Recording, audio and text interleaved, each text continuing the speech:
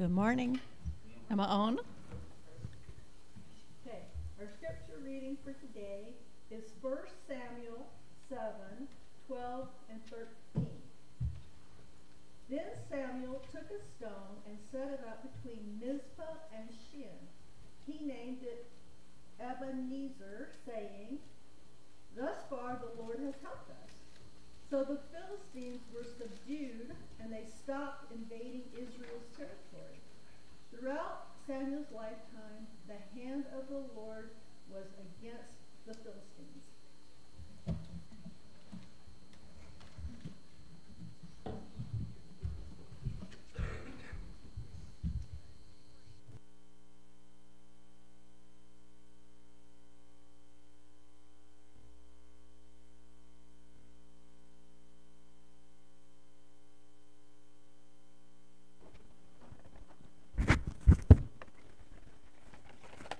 Let's pray. Heavenly Father, we thank you for being here with us this day. And thank you for your help that is available at all times. And Lord, just be with me this day as I bring this message. May it be your words that I speak, and may those in the congregation here take them to heart and accept them in the manner they are intended. And be with me in Jesus' name. Amen.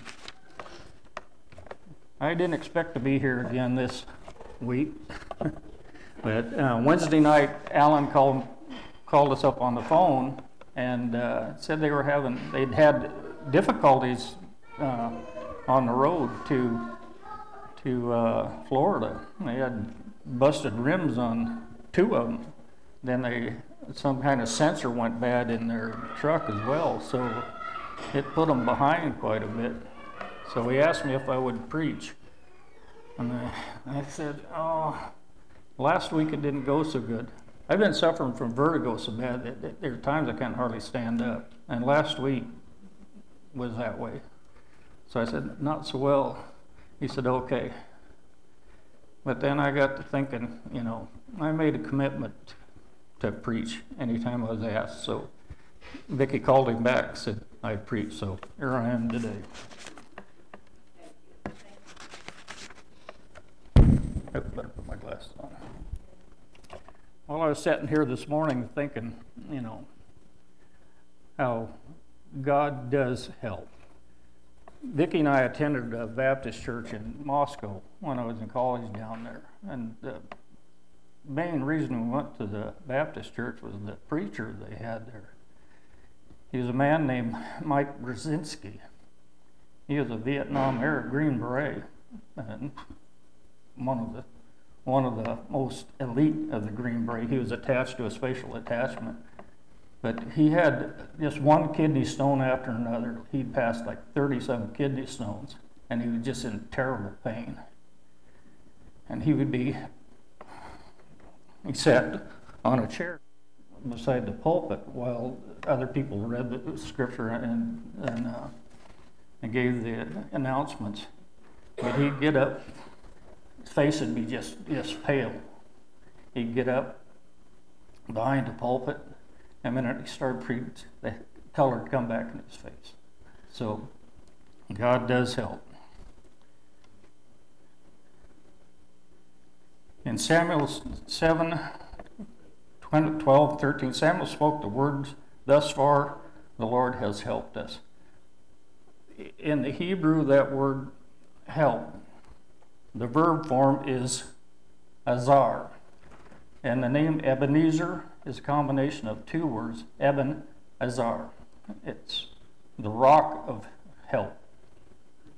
Well, the verb form of that is literally to protect or to aid.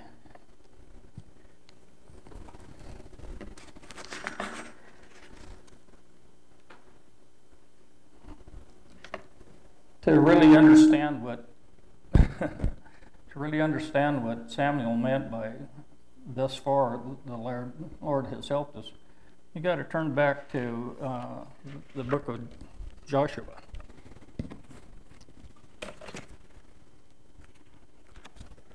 And I got it here somewhere. Joshua 24:14. Now thereafter fear the Lord, serve him in sincerity and truth, and put away the gods which your fathers served on the other side of the river, and in Egypt serve the Lord. And if it seems evil to you to serve the Lord, choose for yourselves this day whom you will serve, whether the gods which your fathers served that were in the other side of the river, or the gods of the Amorites in whose land you dwell. But as for me and my house, we will serve the Lord. So the people answered and said, Far be it from us that we should forsake the Lord to serve other gods. For the Lord our God is he who brought us and our fathers up out of the land of Egypt, from the house of bondage, who did those great signs in our sight, and preserved us in all the way we went among the people as through whom we passed. God presumed them. And the people of Joshua's day, the rest of that generation, did serve the Lord. But that changed when Joshua died. And the book of Judges covers that time period of 410 years, and there's 15 different judges. And during that time, the people had lapsed back into idolatry and idol worship 7 times. And Judges says the children of Israel did evil in the sight of the Lord and served the Baals. Now, Samuel is considered the last of the judges, but he was also a prophet. And he's one of the first prophets that actually spoke to the people the words God had spoken to him. But during his time, the Israelites had turned again from worshiping the Lord and were serving false idols again, and they went again into bondage to the Philistines. And the Philistines, or the Israelis, got tired of being in bondage, so they were going to fight their way out of it. They were going to try to free themselves.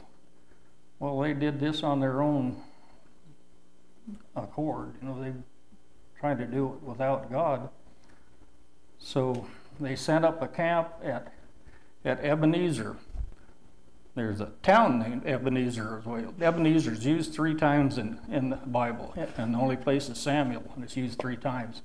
Twice for a place and twice for the rock that's set up. But the first time they went out against the Philistines and lost the battle and lost 4,000 men in the battle. So they went back and thought, well, if we have the Ark of the Covenant with us, we'll be successful in battle. So they went to Shiloh and took the Ark with them, lost the second battle, and the Philistines took the Ark. So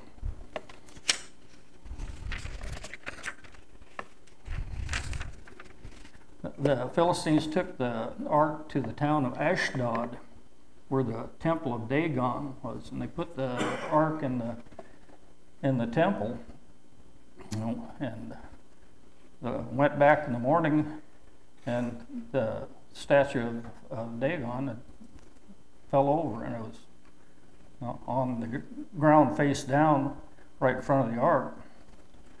So the people of Ashdod thought it must have been an earthquake or something. They put the statue back up. The next day they went out, and it was on its face again, and the head was busted off and the hands busted off, and it was outside of the temple. So, but not only was the statue destroyed, but the people were stricken with tumors.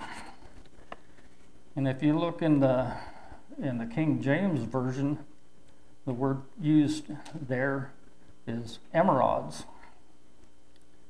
Well, I looked up that in the Hebrew, and the Hebrew word is tahar, and it literally in the Septuagint translation, the first translation from Hebrew to Greek, the word is hemorrhoides, hemorrhoids.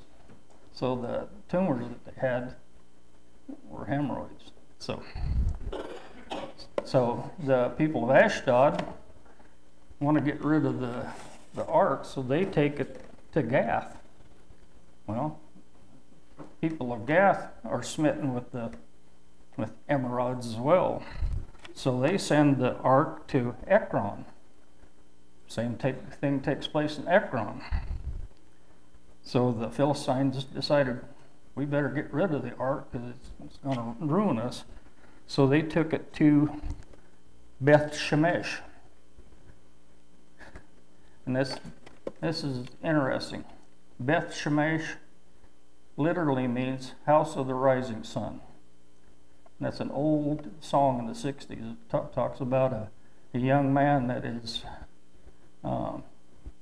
leading a very sinful life, and he is stuck in the house of the rising sun. Now, if you ever watched the movie The Jesus Revolution that comes out, it's about Chuck Smith and Greg Laurie and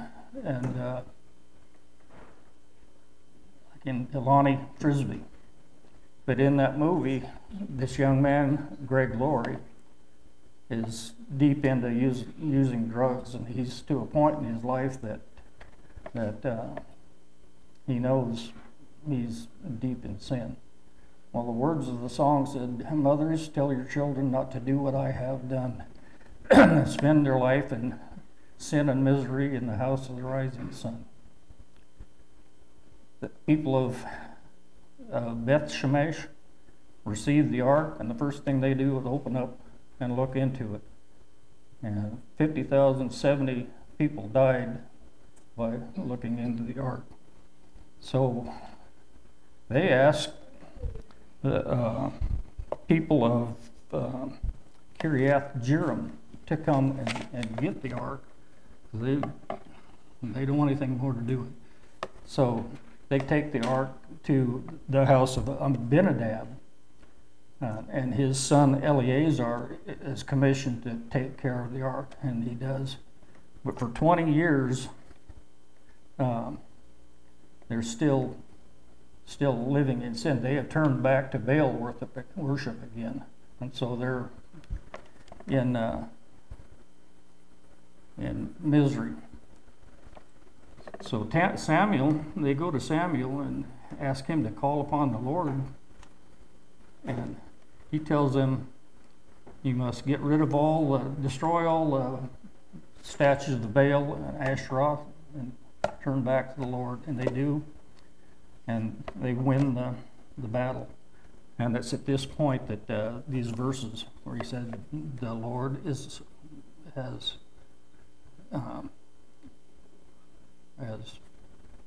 protected us, basically, to this point.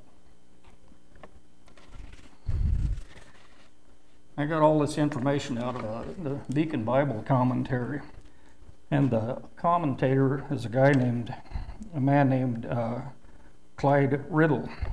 And in that commentary, he states what he considers the purposes of the book of Judges, and there's 3 of them. And the first consideration is it shows the need for a consecrated leader. While Joshua was still alive, the people served the Lord. While Samuel was alive, the people served the Lord again. And it's interesting, the very next chapter, chapter 8, is the chapter where the people demand a king. And they again reject the Lord. And it starts that cycle over again, over and over again. Because they say there was no king in Israel, and every man did what was right in his own sight. And without proper leadership, the result is civil confusion and moral chaos. 2, Judges emphasizes the patience of God. I'm so glad for God's patience, for his protection.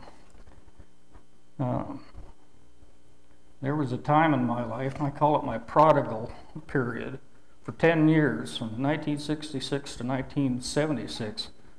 I was the prodigal son, and prodigal means reckless or wasteful. That's the definition of prodigal, and that's a real good description of how I was living until 1976. But during that time, God's hand of protection was on me, and I got 3 events that took place to show that.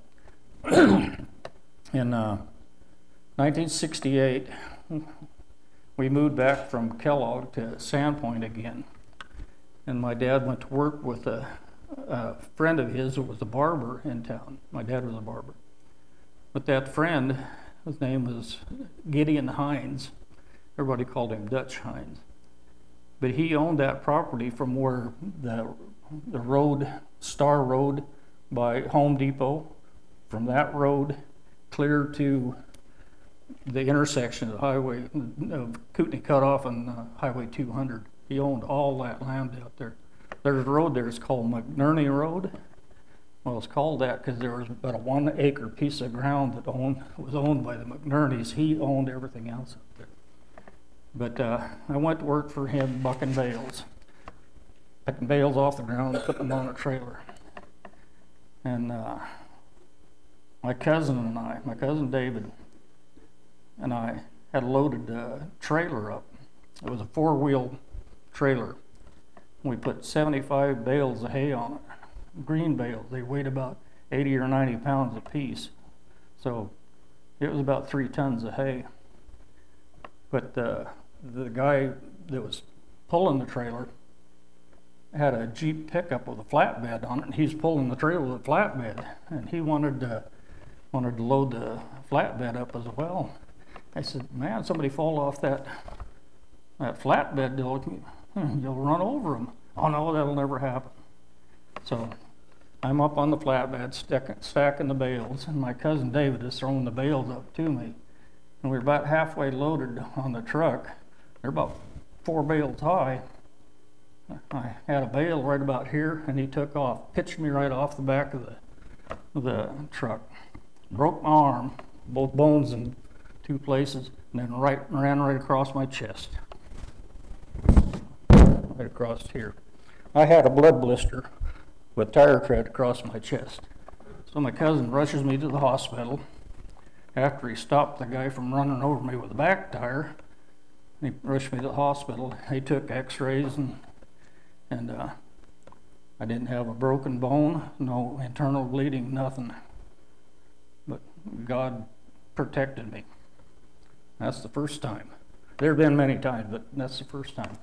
The second time, during my wild period, Steve, David's brother, and I were boozers, bad. We were alcoholics.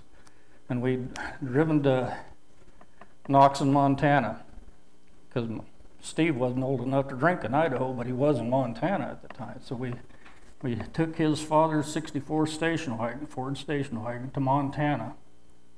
And we heard that there was a dance going to go on in Heron, Montana, which is about 12 miles away.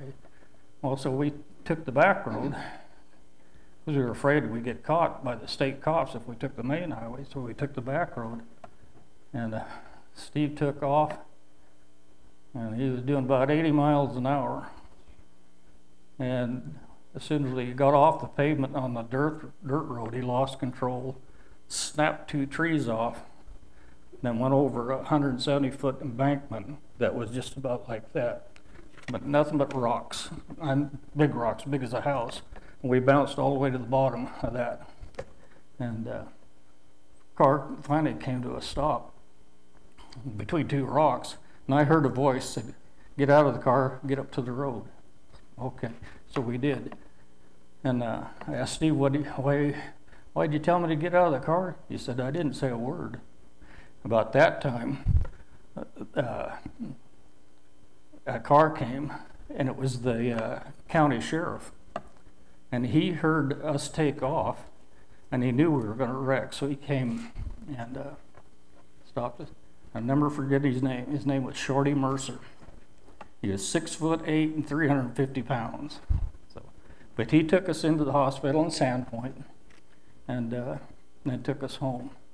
And I got a cut on my arm and a scratch on my head, and Steve had some scratches in his arm. And that car, the station wagon, was literally mashed. The top was pushed clear down to the seat, all the way except over our head. We both got out with just scratches. God protected me. And the third time, I was working right up here on Katka before they had the road into Boulder Creek. I was on the crew that helped put that road in, and my uncle had got the contract to haul the logs off. That they had to fall a bunch of timber to pioneer the road in. It was all great big tamarack, 3 and 4 foot on the stump, and 100 feet tall. They were huge. Well, they had a logging company cutting, but we were going to haul the logs. But every now and then they'd have a log in the deck that wasn't cut. It was still tree length, and it was my job to cut them up. So we went to the first deck there, and sure enough, there's a tree length in the deck, and it was laying across the deck like that, and I knew it had a bind in it. So I crawled down underneath the deck, and I saw away on it with a chainsaw there and put a pretty good undercut in it. And I went back up and to make the top cut on it, and I was standing on it. I had a brand new pair of cork boots on. I touched the top of that tree with the saw, and it popped, and it pitched me into the air. I mean 15 feet. Saw went that way, and I went that way, right down over the bank, right underneath that log as it was rolling down the hill. And it would have mashed me flat, except there was a log laying up the deck. I rolled right down that log. It was about that far from me, but never touched me. God protects me. That reminded me of a man named Elmer Smelzenbaugh. He was the first Nazarene missionary in Swaziland, South Africa. And Vicki and I went to a family camp at Pine Low Campground north of Spokane, and he was a guest speaker there. And he wasn't really a preacher, he just told stories, a lot of stories. But he told the story how God had protected him. And he always said, and my friend was there. Well, he was going to a remote village to talk to a friend of his, or one of the native people that was sick, and he was going to go see if he could help. But he had to pass through a real heavy jungle at the time. He said he was walking along, and he smelled a snake. I never smelled a snake. I don't have any idea but we don't have snakes here that are as big as your arm and 15 feet long either. And he said he stopped, and his son was right behind him like that. He said he looked around like that, didn't want to move his head, but he just looking around with his eyes like that, trying to see where it was. And all of a sudden he looked right in front of him, a thing that he thought was a small tree or a vine or something. There's a black mamba right here in front of him. And they are deadly, they are vicious. And he said he thought, well, I'll grab it by the neck there and hold on, and Harmon, my son, can get away. And he said, where's the neck on a snake? So, oh Lord, what am I going to do? And he said, my friend was there.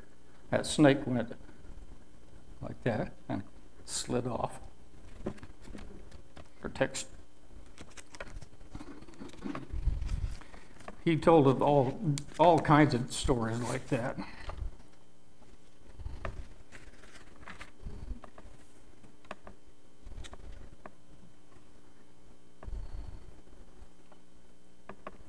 God not only protects us, He provides for us.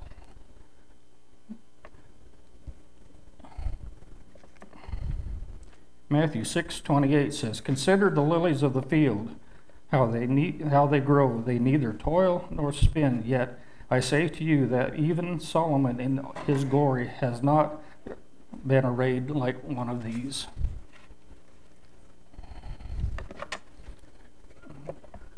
For 45 years, Vicki and I have seen time and time again God's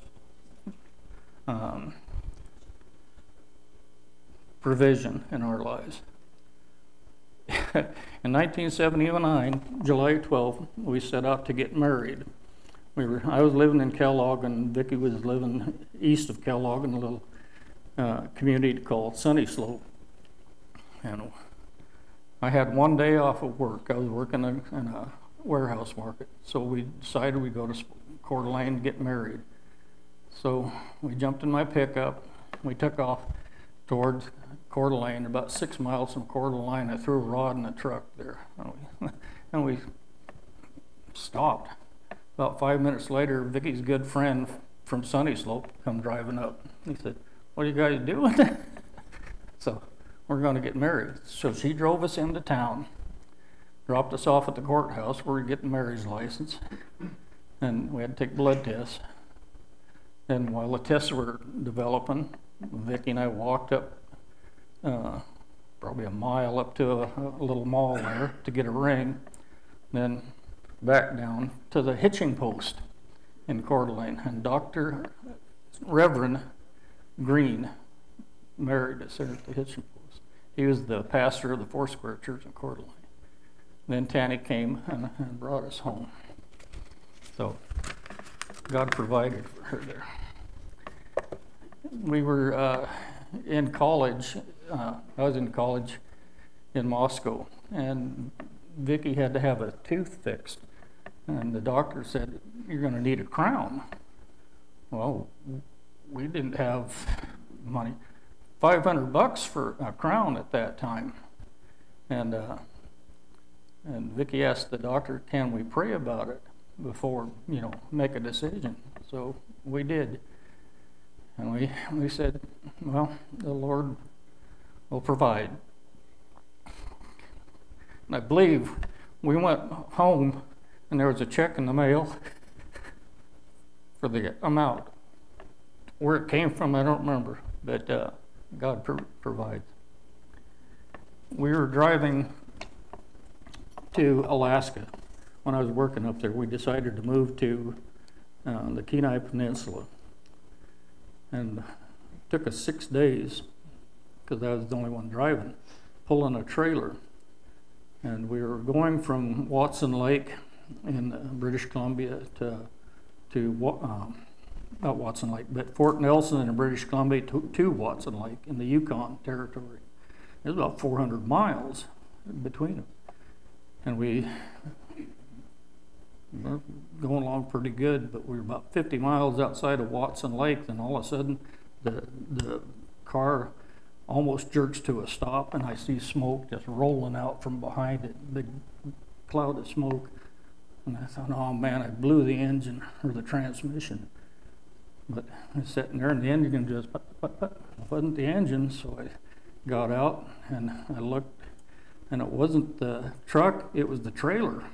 What had happened is there's two straps that hold the frame of the spring to the frame in a trailer. And those two snapped, and the axle had shifted back, and the tire was rubbing on the inside of the fender.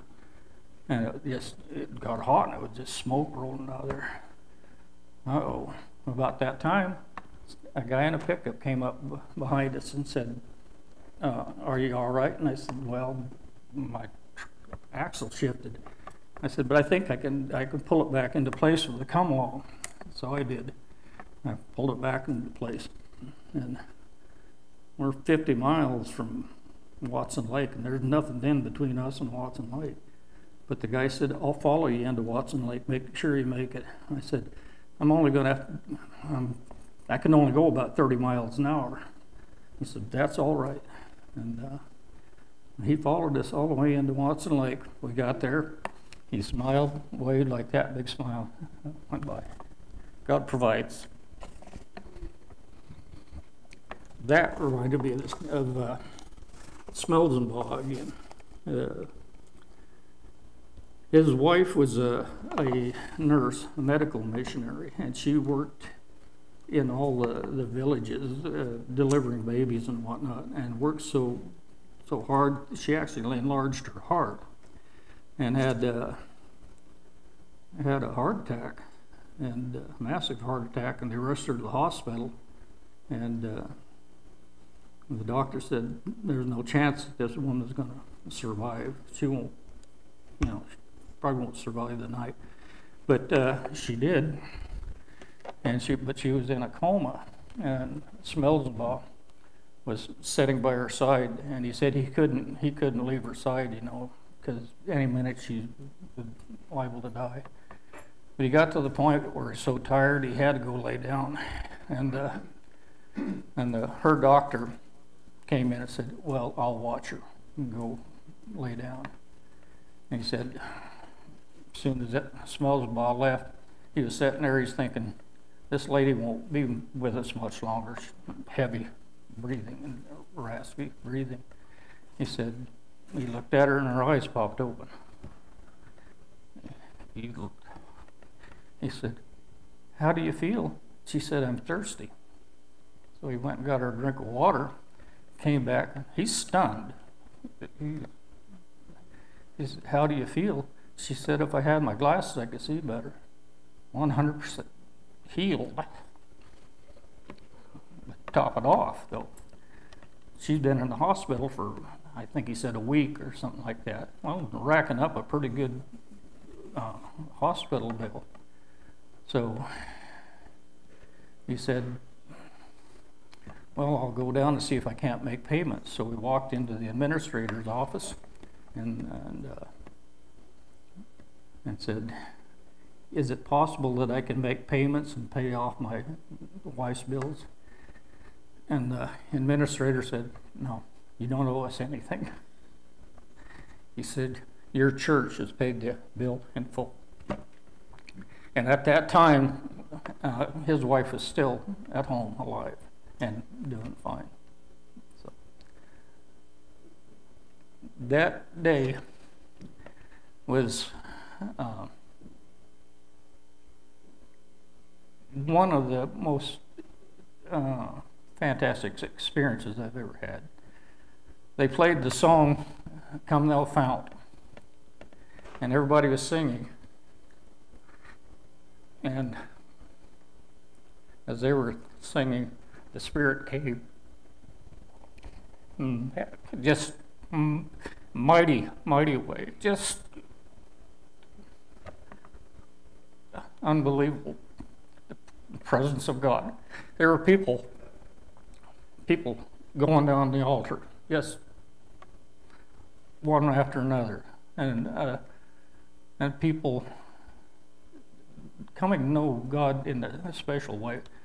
A man stood up and testified. He said he'd been raised in the Nazarene church and heard about the filling of the Spirit, sanctification, all his life. He never really believed it, thought it was nothing but emotionalism until that day. We can have that same